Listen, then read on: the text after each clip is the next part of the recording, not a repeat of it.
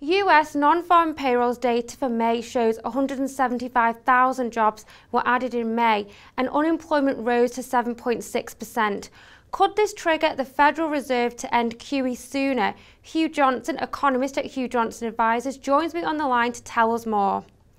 Hugh, what do you think of the NFP data, and do you think this will influence the Fed to shut its QE program sooner? I think if you look at the numbers, 175,000 jobs added to payrolls is a good number. It's a little bit better than I'd expected. It's a little bit better than the consensus expected. The consensus was around 165,000.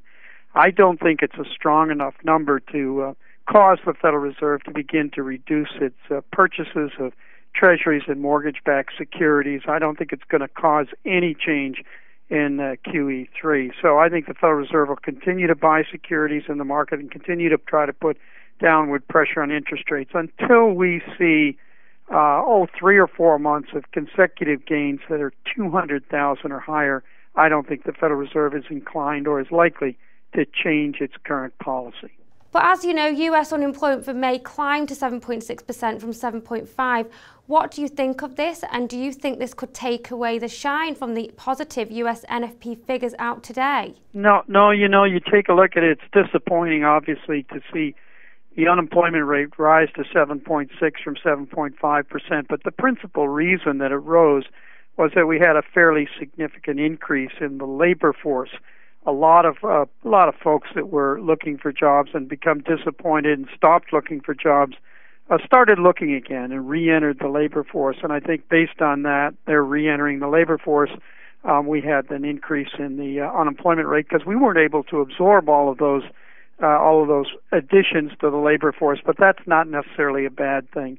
It's not a bad thing because it shows at least some optimism that at least in time, some people believe that by entering the labor force, they will find jobs. So I look at that as disappointing, but not necessarily bad news. And how do you think today's job data will impact market sentiment and investor confidence? I think that it's actually in some ways almost the perfect number because it's a better number than most of us had been expecting. It's very consistent with the idea that the U.S. economy continues to expand, but at a somewhat slow pace, but nevertheless expand. But it's not so strong a number that it's going to raise a lot of worries about the Federal Reserve changing policy or ending its current policy of buying treasuries and mortgage-backed securities and keeping downward pressure on longer-term interest rates. So let's call it the perfect number. It's better than expected, but not so strong as to cause the Federal Reserve to start to lean towards restraint, and that's very good news for the stock market. So I think, you have to take a look at this number and say, is it going to in any way disenchant or reduce confidence or disenchant investors? And I think the answer is no, it's not going to stop the bull market. If anything, it'll help the bull market along.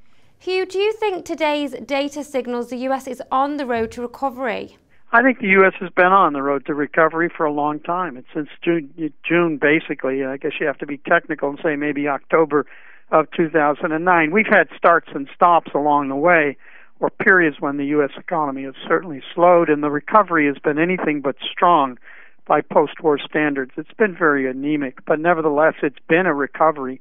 We've continued to see job gains, even though we haven't seen job gains that are anywhere near to what we might call normal for this stage of a recovery. But it is a recovery, but it's a slow recovery as we continue to slug through the deleveraging process. We continue to eliminate all those excesses, and I really mean debt, that was built up during the 2004-2005 housing mania. So we still have the overhang from that mania, which is keeping economic growth slow, but nevertheless, we are recovering. And lastly, how do you think this will affect the dollar going forward? Well, I think the dollar, on balance is really going to be positive. There is a general expectation or belief that with the Federal Reserve threatening or possibly beginning to taper its purchases, not now, but maybe at some future date, that we'll start to see upward pressure on interest rates, and that will, of course, be helpful to the dollar. So I would think it would be helpful to the dollar, and as such, it's going to attract capital to the U.S. markets and be a positive. So on balance, I think it's positive. Other countries around the world or other regions around the world, such as Europe, as obviously Japan and China, have a different issue. and they have to keep downward pressure on rates and downward pressure on their currencies because their economies are not doing as well. The U.S. economy, really, when I take a look at the global economy, is still the primary driver and is doing a little bit better than we see in other parts of the world. Although I will add only one thing, that Europe might surprise everybody in the second half of this year and start to recover, and that, of course, would be a pleasant surprise, but a big surprise. That's all for now, but stay tuned to Dukascopy TV for the latest financial news and interviews from the TV team. Have a great weekend and goodbye for now.